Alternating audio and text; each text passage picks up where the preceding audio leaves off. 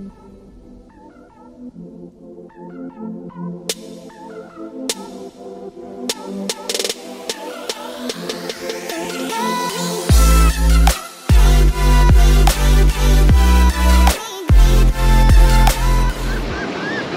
everyone, and welcome to another episode.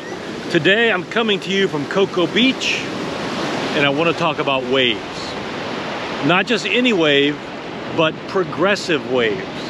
If we were to define progressive waves, it's a transmission of energy through matter. So in order to have a progressive wave occur, we need two things: energy and matter. That's all there is to it. Now, most of the waves that we see out here on the ocean are progressive waves. And these waves come in all sorts of different shapes and sizes. But there is actually three main types of progressive waves. We have these waves out here. If we look past the surf, we call these orbital waves. Then there's transverse waves, which is what sound waves are, and then longitudinal waves. So three main types of waves. Now out here we have orbital waves. And for the most part, we're watching the energy traveling through the water as it moves closer to shore. When we get shallow water, things change all up. But out there, we see these nice orbital waves. For the most part, the material is moving in an orbital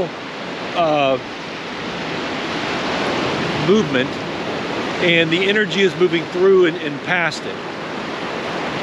Now, what affects the size of the waves out here? Basically, there's three main factors.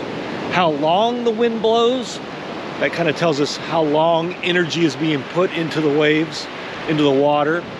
The area over which the wind is blowing, and that's pretty much considered the fetch. And then the third one is the strength of the wind.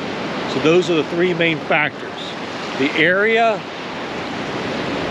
the duration, and the speed. All these affect the size of our ocean waves. So a little bit about waves. Thanks for watching. Ooh, that's cold.